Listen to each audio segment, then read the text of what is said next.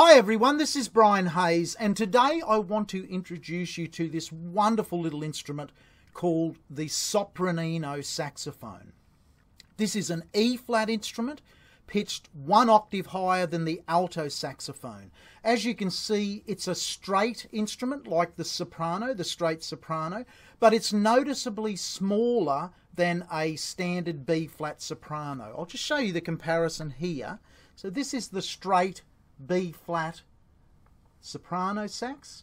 This is the straight E-flat Sopranino sax. They look very similar, but as you can see, the Sopranino is considerably shorter, smaller, narrower than a standard soprano. The first thing you'll find when you play the straight Sopranino is that most of them, and this is an RS Berkeley brand Sopranino, most of the Sopraninos do not have a sax strap hook.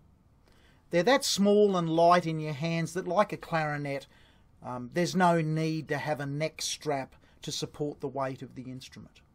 Now, this particular Sopranino has a full range on it from low B flat up to high F sharp. So many Sopraninos, for example, the Yanagasawa brand Sopranino, stop at E flat above high C. They only have the two left-hand palm keys, but this design here is based on the Selma Paris Sopranino, which has the full complement, full range from low B flat to high F sharp. Now, my first comment is when you play this instrument is, I think the only word that I can find is it's funky. It just feels really contemporary to play.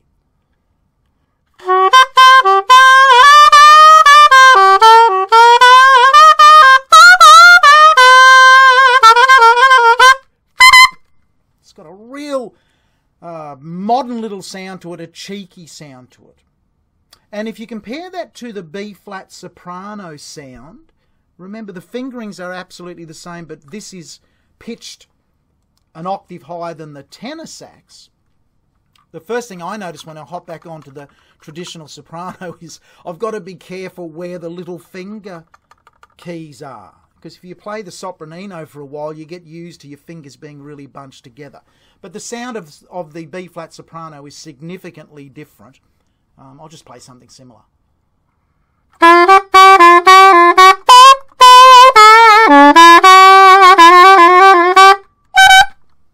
Okay, it's a really different sound. If you think you were playing up high on your soprano, wait till you experience the little Sopranino.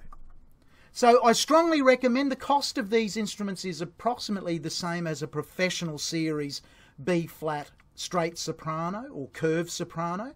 They're not cheap because they are somewhat of a niche market instrument. There's not that many manufacturers, so you have to pay a little bit more for them. But I strongly recommend you get a good quality Sopranino, because the smaller an instrument, the more accurate the mechanism has to be tuning-wise.